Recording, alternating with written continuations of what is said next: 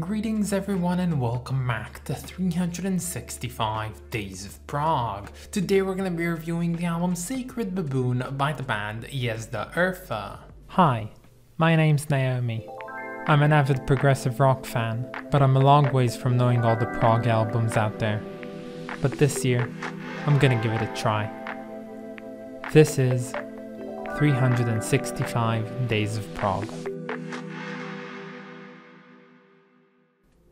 You know, I think this year we've encountered many exotic names, but when it comes to Yezda Urfa, well, it's like one of those most obscure and definitely quite exotic names, but it's not hard to pronounce, which is something good because I hate it when that happens. I just hate making pronunciation errors, and I'm gonna make a lot of them in this video probably. So yeah, enjoy that and enjoy some of my favorite bits from this album.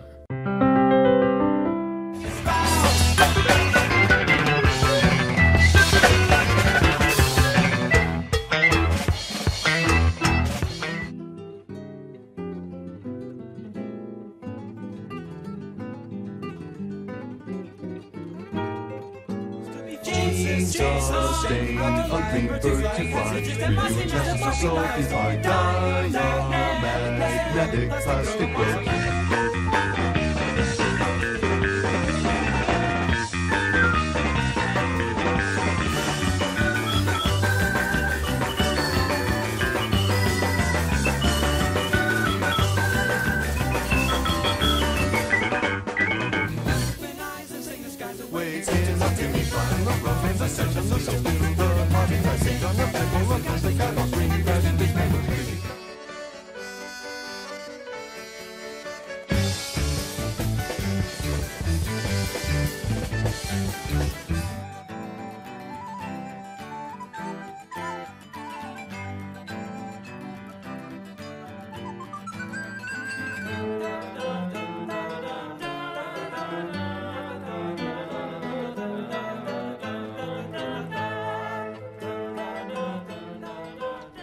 Oh yes, Yezda Urfa, the band which I probably just had no idea that they existed when I started the series this year, despite the fact that I had an album of theirs on the list already. But then I was somewhat reassured of their existence when in my second livestream where I took song recommendations, someone decided to recommend Texas Armadillo by Yezda Urfa to me. And that comes from their first album. Technically I'm gonna talk about it in a bit, but I really liked that track. It was really nice, and my expectations for today's album was basically just one big Texas Armadillo. But before the music comes the band, and well, this is quite the interesting band and I like the story behind them. Despite it not being too documented, I still think that it tells a nice story. So Yezda Urfa basically began in 1973 when a bunch of friends from Indiana and Illinois decided to group together to form this quintet, which would play the great genre of music inspired of course by a lot of British bands, being progressive rock. Now when it actually came to choosing a name for this band, these guys were kinda just out of ideas, so they decided to do the most rudimentary thing and open up a dictionary, just look up for interesting sounding words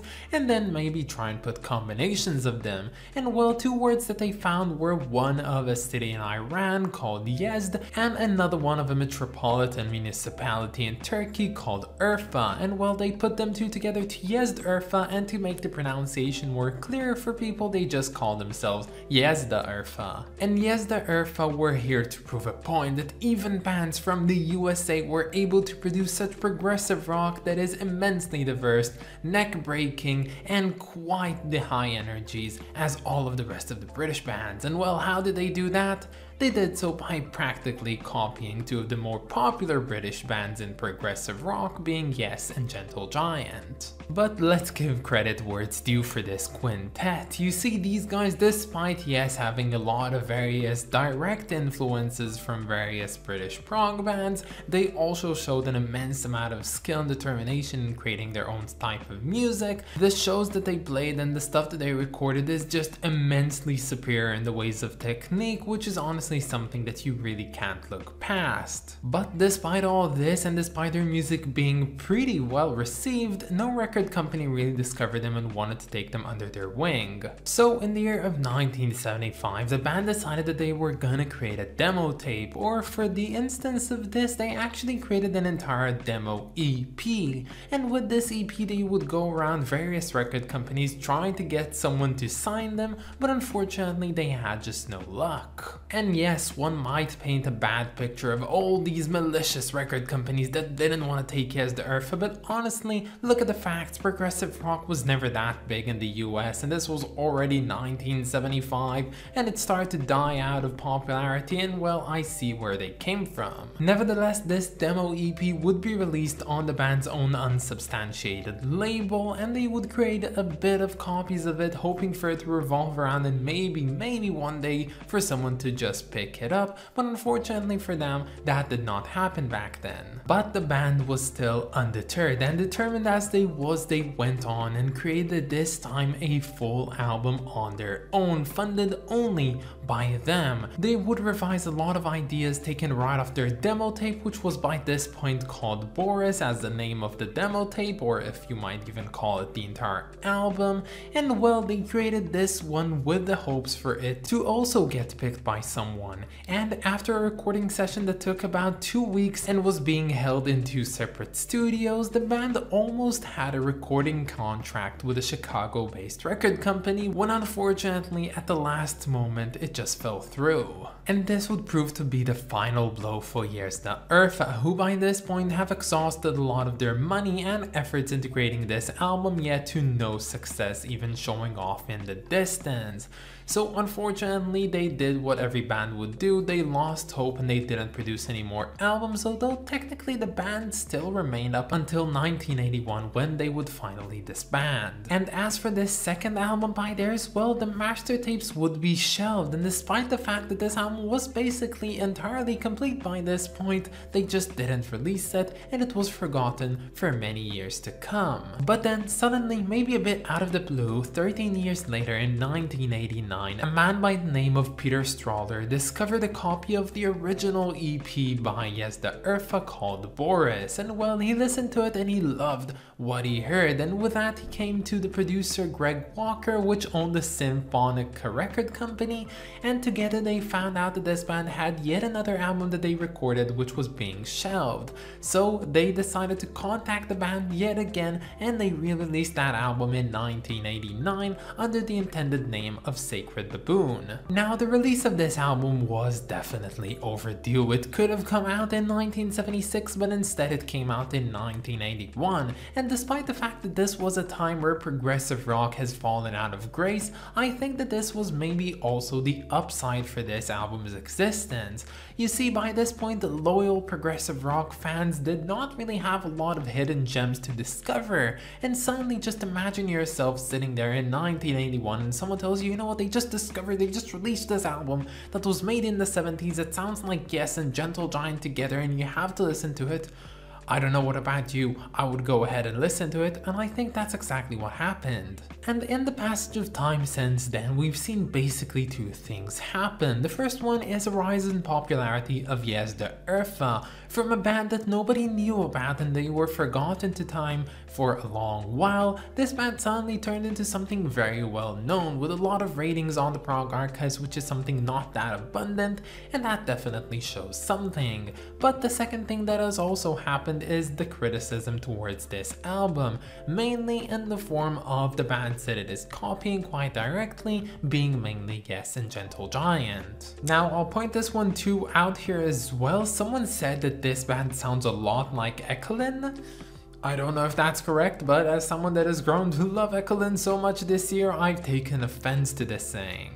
But honestly, if you ask me, I think that the comparison to Yes and Gentle Giant is a bit skewing the facts. I really do see where the Gentle Giant comes in here. You have the intricate vocals and the all-time signatures, and of course you have the vibraphone, which is very much signature Gentle Giant, but when it comes down to it, I'd say that this album is like 85% Yes and maybe 15 Gentle Giant. For starters, the vocalist for Yezda Urfa, Rick Rodenbaugh, just sounds a lot like John Sean Anderson. Despite not having the same type of voice and timbre, he does use the same techniques to achieve the same effect of the vocals, and well, it sounds a lot like him. Mark Miller on the bass basically plays in the same octave of Chris Squire. It's heavy, it's out there, it's really bassy, and I like that, but again, it's pretty much copying the same style, as well as of course Mark Tippins, which is on guitar here, which he just cannot help himself of having a classic guitar interlude in like every other song, which is something very reminiscent of Steve Howe. And how can I not mention Brad Christoph on the drums and his very obvious source of inspiration?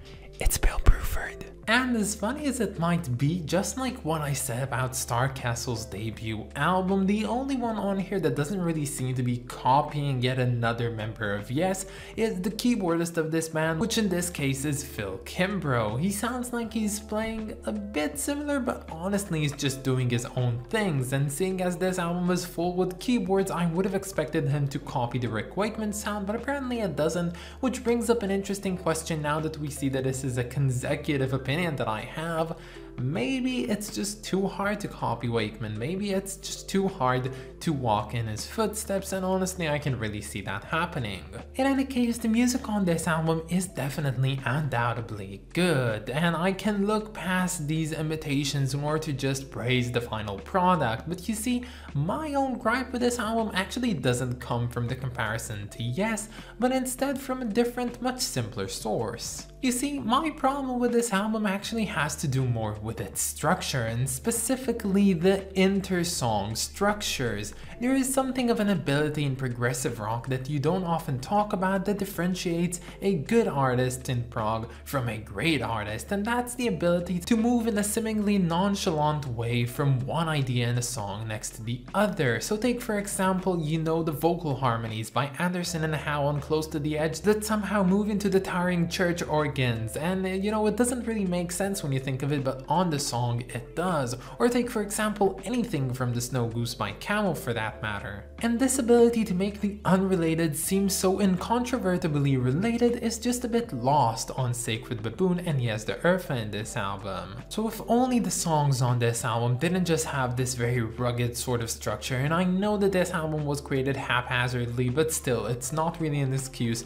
for why it should be praised, because you know, it was made with so little resources and time and stuff like that. I just think that the end result is a bit all over the place. It's rugged, it needs to be smoothed around the edges, and yes, for what it's worth, I do think that it impacts the entire album as a whole. And yes, I would love this one if it was different, but for the sake of this one, I feel like I'm losing my footing when I listen to this. There's really not a lot that I can latch onto on here, and pair that with the fact that this album genuinely doesn't have a lot of very meaty parts to sink your teeth in. I feel like this entire album is a bit discombobulated, and it just doesn't really work out with me. But all in all, I'm really not thinking that this album is a bad album. I think I'm just a bit disappointed because of my high expectations of it, and that's always a damning thing when it comes to an album, because creating high expectations means that the final result can be good, but it will feel worse than that because, well, I wanted more.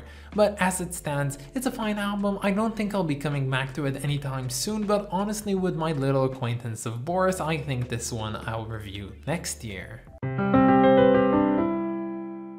So I'll take a gander on here and assume that maybe some of you watching this video actually didn't or still do not know the cover that it is right here next to me, and you know this album by a different cover altogether. Yes, upon release of this album in 1989, this was the original cover that it was given. We have this sunset painted with a lot of stalagmites, and it looks pretty nice. But then in 1992, this album received a re-release, this time on CD, and it was accessorized with this new and interesting cover that to me looks like it was taken right out of 2001: A Space Odyssey. And I have to say, personally, I do think that the latter looks better for this album, despite it being not that great of a cover just objectively on its own. But coming back to the original one, I think that it's a cool cover nevertheless. It's a bit too general in a way. I really don't know how to say it, but I think it just lacks a bit of details to give it some more personality. But for what it's worth, I think it's a nice cover, but it doesn't do much more than that. So this might come as a bit of a shock for some of you, but I think that it's a fair rating for this album because it's gonna get a rating of 7 out of 10. But that's about it guys. I hope that you enjoyed this video and stay tuned for tomorrow because we're going to be listening to Ever by the band IQ. I of course want to thank my lovely supporters over on Patreon, so thank you so much to Clay Wan, Arist of Kings and Lindsay Haycox. You guys are just the best. And if any of you want to support me over on Patreon, you can find the link down in the description or in my about page. But that's about it guys. Have a wonderful day and I'll catch you all tomorrow. Bye guys.